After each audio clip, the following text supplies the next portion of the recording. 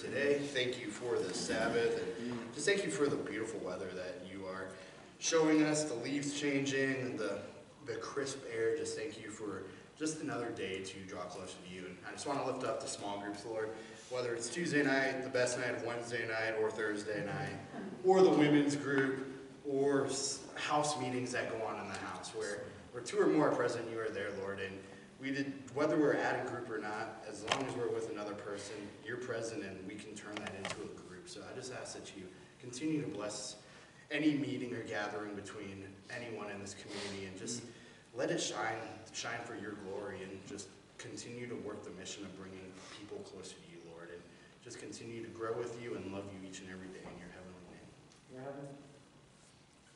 Father, I just lift up the houses to you and the men in the houses. I just pray for the bond and the unity and the community in each house to grow stronger and stronger, Lord, that these men would feel safe, that they would feel comfortable, Lord, that they would be able to work on the things that you're working out in them, Lord, and that they'd be able to do that and unify with the other men around them. We also pray for the men that are just not here yet, and we just ask that you continue to soften their hearts and open the door for them to come here. Lord, I pray for another new house when we need it, Lord. I just pray that you would open up the door, the finances, the person that wants to rent it to us, Lord, and you just open that door so that we can get another 5 to 6 men into this ministry for you to speak to them and work in their lives. And, Lord, I thank you for this ministry, and we just lift up those houses to you and the men in them. In Jesus' name. Oh, Lord, thank you for this church. Thank you for the opportunity to meet. Lord, thank you for the congregation and all that assembled to learn more about you, to glorify you, their time, their talents, and their treasures, Lord. We thank you for the gracious opportunity that Parker Presbyterian has given us, Lord, to meet here, Lord, and we thank you for such a great ministry.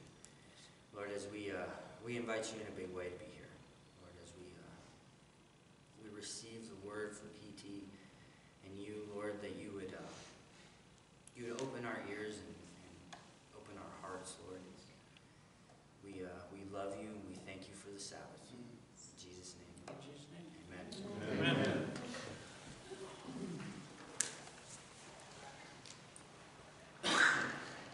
If everybody would turn to Matthew 6:34.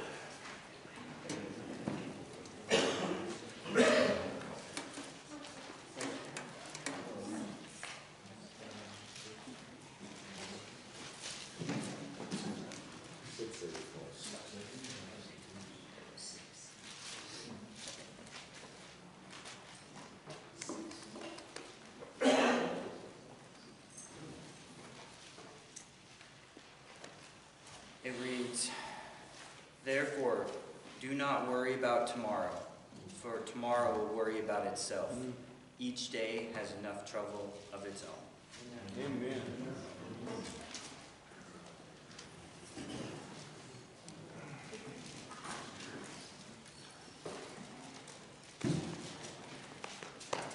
Morning. Morning. I just love it when we have our Thanksgiving time. And today, in listening to the thanks, it reminds me of 2 Corinthians chapter 5, which tells us that we have been given a ministry of reconciliation. That is a blessing, my friends. And this is a ministry here that is all about reconciliation. I hear it in all the things. Families come back together through step 7. And I just am very thankful for that. And this morning, I want to start, and I do this quite often, I want to ask you all a question. I believe believe that it's a wonderful way to teach is by asking questions. And today's question is, it's really a deep question. Okay, there's a lot here. Okay. You're going to have to contemplate before you give me an answer. And some of you right now are saying, PT's messing with us. And you're right. Because I do have a question, but it's very shallow, okay? But it's very pertinent to the message today. I want to ask you all, how many of you made your bed this morning? Huh? Ooh, look at that. Huh? Dennis, you had someone make it for you.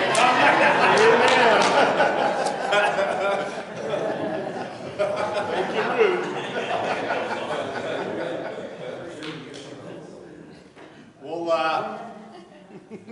We'll get back to that. Okay, we'll come back to making our bed. A few weeks ago, I started up a three-part series, and I kind of blew it. I didn't remember that I wasn't going to be in the pulpit for 2 weeks. Kurt preached and Mike preached, and I started it right before that. So this three-part series will get done in a couple months. Okay. But it's an important three-part series. It's all about things that we need to do as Christians. Things that we need to do well. And a couple weeks ago, I started off, and this is kind of tough.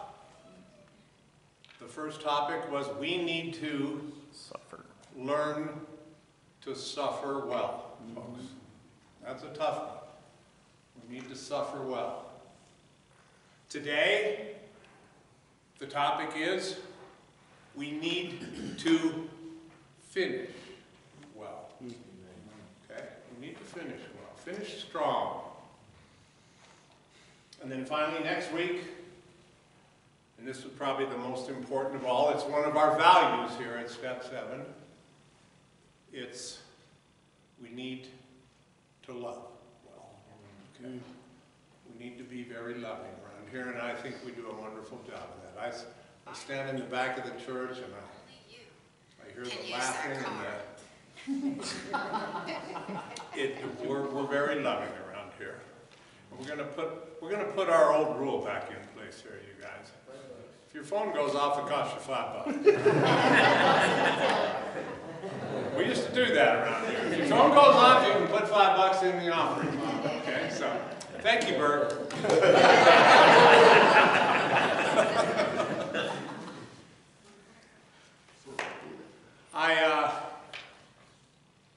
I have a little prayer that I say to myself throughout the day.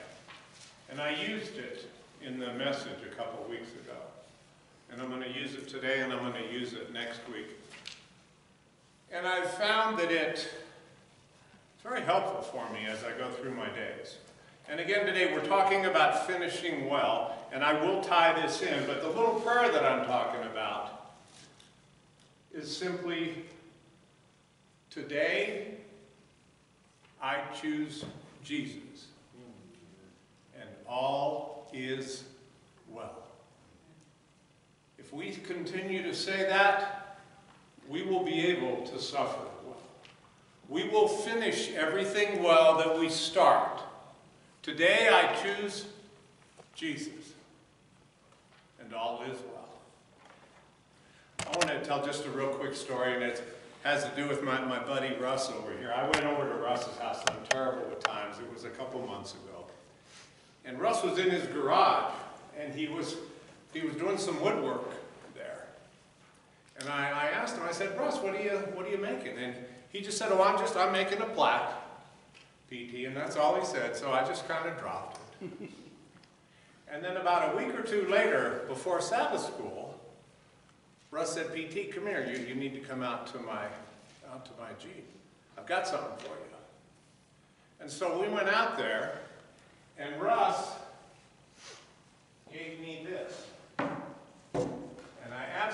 love it. And he said, this is for you, P.T.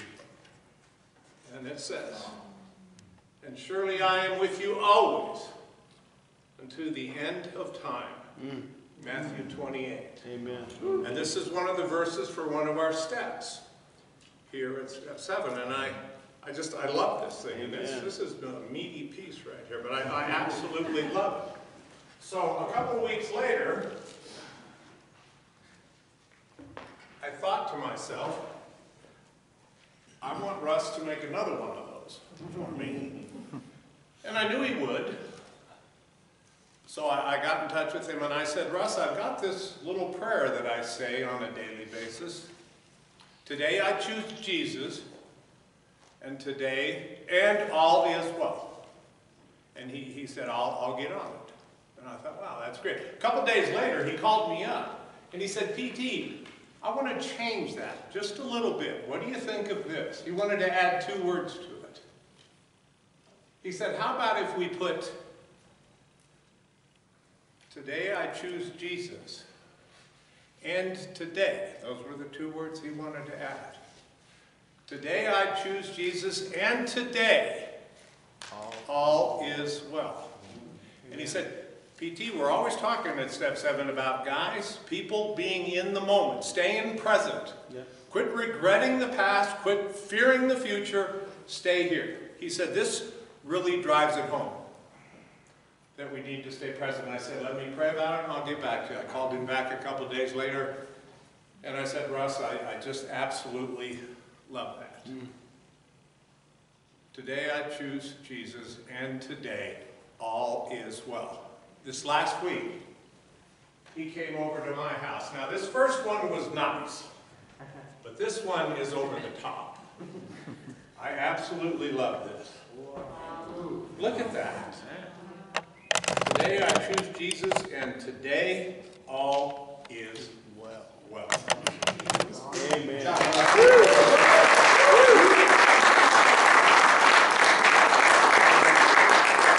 And we've been talking a little bit about it. I'm not sure where we're going to go with this, but we've been talking about maybe producing a few of these and selling them and using them to help finance the ministry. Awesome. Okay, so if you're interested in one of these, let me know.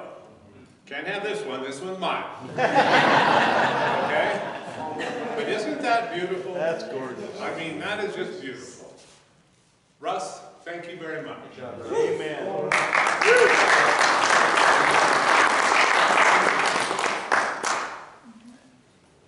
Let's go ahead and have another prayer.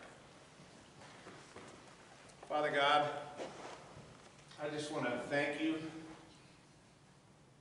for this moment. I want to thank you for this ministry. I want to thank you for my friends. And hopefully, Lord, in a few minutes, I'm going to thank you for using me today. So please, speak through me. Help me to get out of the way. Speak through me. Use me, Lord. And we just thank you and we love you. And we pray this in Jesus' name. Amen. Amen. So we are to finish well, guys. And I want to look at that in 3 parts today.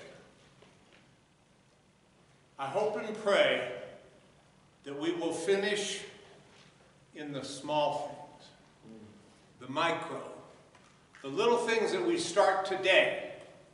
We're going to finish them strong. So we're going to finish well in the micro. On the flip side of that coin, we're going to finish well in the macro, the big picture. A day's coming when our time is going to be up, my friends. And I want us all to finish well. And I can tell you, if you finish well in the micro, if you finish well today, that'll all fall into place for you. You will finish well in the big picture. So we want to finish well in the little and the big. And then the third part is I simply want to ask you the question. When you're getting involved in something, when you do something. The question is, did you do your best? Did you give 110%? And if you didn't, why did you even get started? We want to finish well, folks. And when we talk about the micro, I can go right back to our verse of the day. 6:34 in Matthew, it says, "Therefore do not worry about tomorrow, for tomorrow will worry about itself. Each day has enough trouble of its own."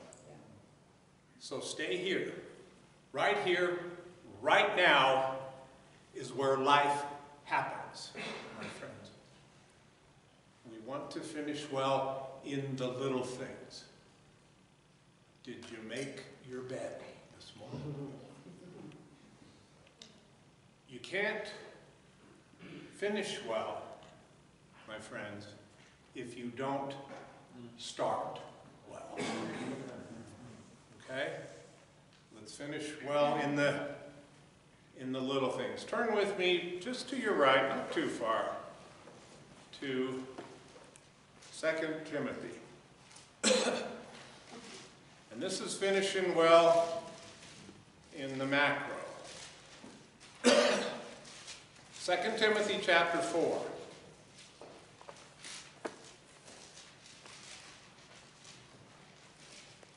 And this is Paul. And he's writing this second letter to his buddy, his young protege, Timothy. And Paul is writing this from prison. And Paul's time is about done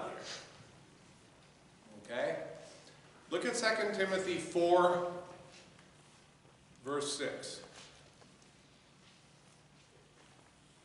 It says, "For I am already being poured out like a drink offering, and the time has come for my departure. I have fought the good fight. I have finished the race. I have kept the faith. Now there is in store for me the crown of righteousness, which the Lord, the righteous judge, will award to me on that day. And not only to me, but also to all who have longed for his appearing." Excuse me. So, we see Paul here, and he understands that his days are numbered. It says right out of the gate, the time has come for my departure. But I want you to notice something about him here. Notice his attitude. He says in verse 7, "I have fought the good fight. I have finished the race. I have kept the faith."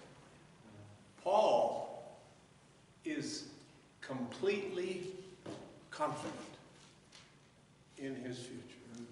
It's called, my friends, it's called assurance of salvation. Paul has this wonderful relationship with Christ. He knows what his future holds. And what is he doing here? He is finishing strong. Amen.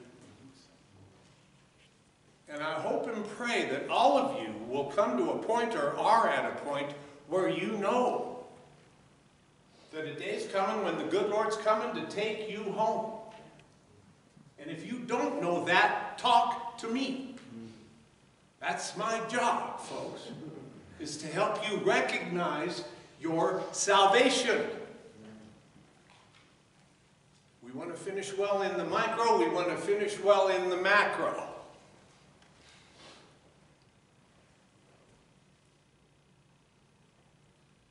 Paul says here, I have kept the faith. And you know what it tells me about Paul? He has absolutely no regrets. Wouldn't that be nice? To live our days with no regrets. Amen. And if you start something today, and you make a commitment that I'm going to finish this well today, tomorrow, you will have no regrets, my friends. And that's how we want to live our lives, okay? No regrets. I ask again, did you do your best? And one thing, and I don't want to sound boastful here, but I'm very happy about a particular thing here at Step 7. We work with an organization, I shouldn't say we, I should say Ben works with an organization by the name of CAR. And that's a governmental organization here in Colorado, CAR. And it's C-A-R-R. It's the Colorado Association of Recovery Homes. And we are licensed. We are certified through CAR. Step 7 homes are. And a couple months ago, one of the main guys got in touch with us because they come and inspect us and talk to us every year. And I told him to meet me at the Matzenbacher house. And my whole plan was just, I'm just going to give them to Ben, which I did. They came over, there were 2 of them. They met with Ben, I introduced them, and I left. Ben answered all their questions, and then he took them out to look at a couple homes, didn't you, Ben? All of them. All of them? All of them best thing done. Seriously? Oh, I thought you just went to a couple. Okay. The cool thing about it, though, Ben spent the day with them. I was completely confident in Ben handling them. At the end of the day, they told Ben, and they would know, they work the whole state. They said that your homes at Step 7 are the best sober living homes in Colorado. Amen.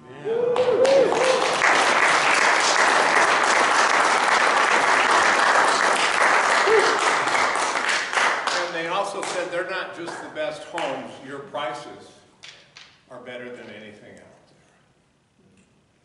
And that makes me, and I don't like the word, but that makes me pretty proud. We have done everything that we can to make our homes the best. Amen? Amen. Good stuff.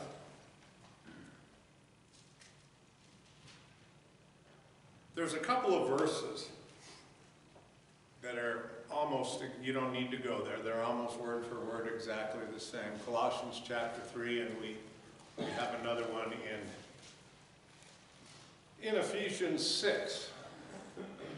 And it says basically, whatever you do, work at it with all of your heart, as if you were serving the Lord, not men.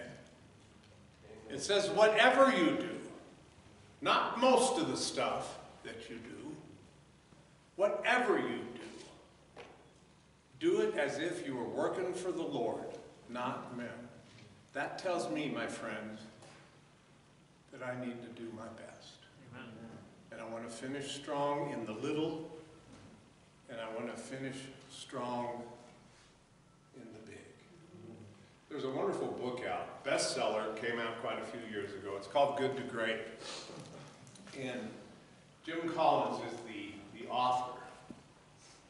And one of the wonderful lines that I took out of this book is he says that the enemy of the best is oftentimes the good. It's like, wow. The enemy of the best is oftentimes the good. I don't want to just do a good job, my friends. I want to give it my best.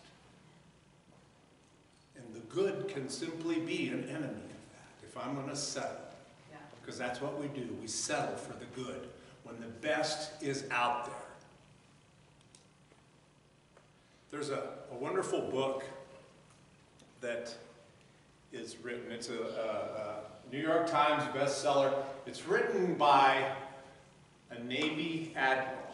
And he actually joined, and he became a Navy SEAL. And he was a SEAL his whole career. He retired as an admiral. You can bet this is a pretty tough old boy. Okay. an admiral in a Navy SEAL.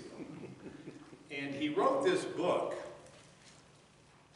and I picked it up, and the subtitle of it is Little Things That Can Change Your Life and Maybe the World. Little things that can change your life and maybe the world. And you know what the title of the book is? Make your bed. Chapter 1 is all about making your bed. Get up in the morning and get a task behind you and do a good job of it. Do your job, do your work, and do your best. No regrets, my friends.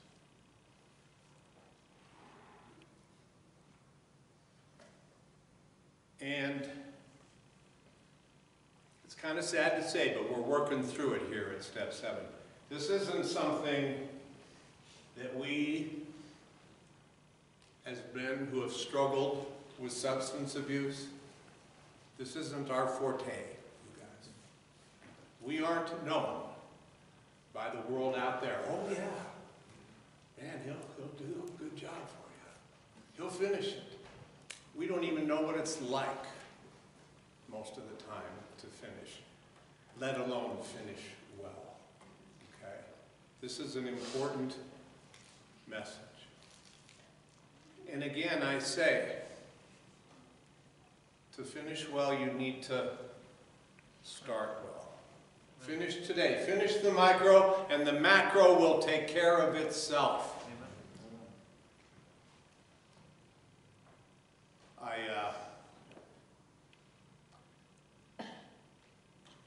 I want to bring up my good buddy, and Brandy already spoke about him. Everybody knows Phil. Phil lived at the Paoli house for years. Huh? That's right, Bobby. Phil's an incredible man. He led the Paoli house up until he moved out, and we turned it over to Joe, who's not here today. But I remember meeting Phil. It was over at the thrift store, and he was in a bad place. And he moved into Paoli, came into a relationship with Christ, was a wonderful leader, introduced us all to Brandy, who was crying back there. And he lived with us, I think, for about 3 years, didn't he? He lived at the Paoli house for 3 years, and one day he came up to me and he said, PT, I'm going to be moving out, and I always hate that. And I know it's a victory, but I hate to see guys move out. But just what an incredible victory that was. And I told him so. I said, Phil, I can't tell you how proud of you I am. Amen. And the lives that you have touched through your home. But I want to tell you what Phil did that I will never forget. He had the room down in the basement. And the first thing he did is he cleared it out and cleaned it up. And I went and checked on it. He got all his stuff out of there and cleaned it up, spotless. But without even telling me, Phil painted his room. That's Step 7. I've never seen that. He cleaned it up. He got spackle, took care of the holes in the wall, and he painted his room. Amen. My friends, that's what we mean when we're talking about finishing strong. Let's focus on that. Let's finish strong today. Let's go to bed tonight and take a look at our day and ask ourselves, did I finish well today? Because tomorrow I want no regrets. Amen. And I have to finish at the cross today. Obviously, I have to finish at the cross. Jesus, folks, he gave his all. And so again, when I ask you the question, did you do your best? I hope the question or the answer is going to be, Pastor, I gave my best. Because if it's not, I'm simply going to ask you, why not? Why didn't you give your best? Jesus gave everything he had for us, my friends. He finished as strong as anything we've ever seen in the history of this world. My folks, we owe him nothing less. Okay? Today I choose Jesus. And today all is well. Hallelujah. No regrets, my friends. Let's pray.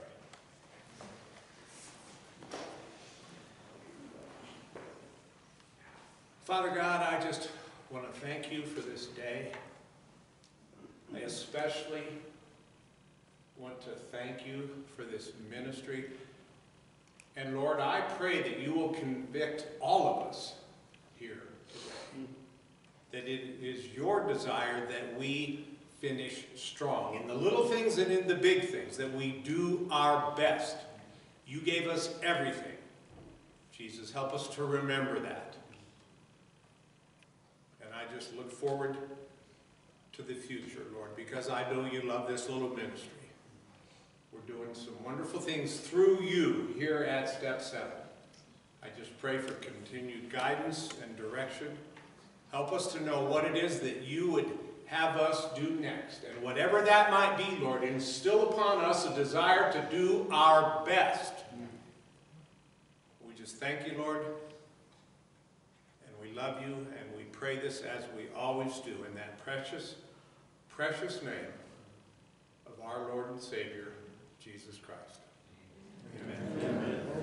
Hey everybody, thanks for coming. Do me a favor, we're going to get cleaned up real quick. We're going to vacuum and clean the place. We have a guest who's going to be talking to us. We'll give us about 5 or 10 minutes, okay? And we'll get started there. Thank you all for coming today. Woo!